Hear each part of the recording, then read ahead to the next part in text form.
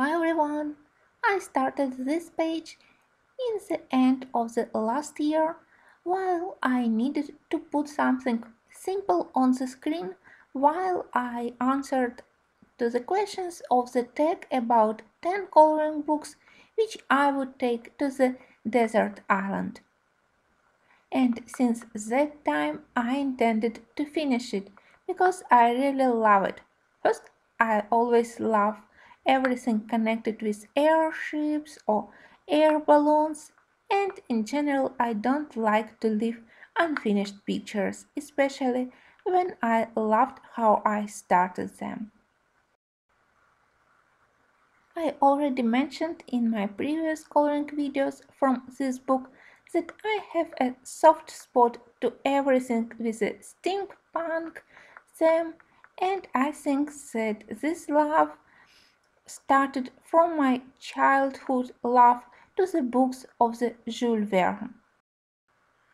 Of course, none of his books were steampunk style, but inventors or genius engineers or very advanced technologies and mechanisms always were presented in his books.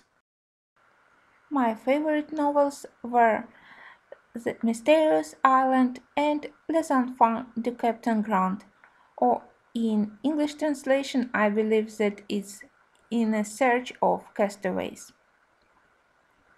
I started to color a sky with two hues of blue, and if I remember correctly, I used Prussian blue and night blue.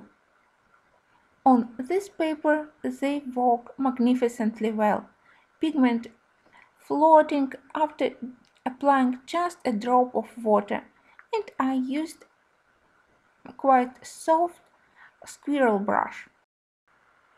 So when I decided to complete this picture, I also started to work with Neocolors, and for the airship I used a gradient of colors from the flesh via orange to yellow to ochre, saffron, and for the shadows I used olive green.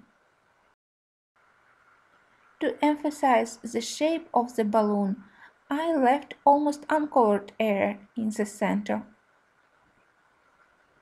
For the smaller details and for the deeper shadows I used Prismacolor pencils, and I got some comments that people have problems working with Prismacolors or other brands on top of Neocolors.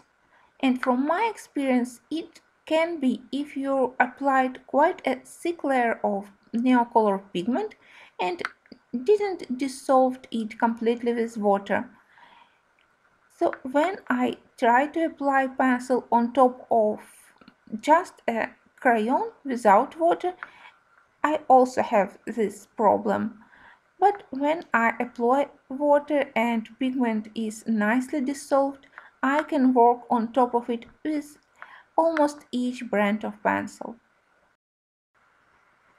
For the clouds, I selected quite a traditional color combo of salmon pink, light cerulean blue and periwinkle.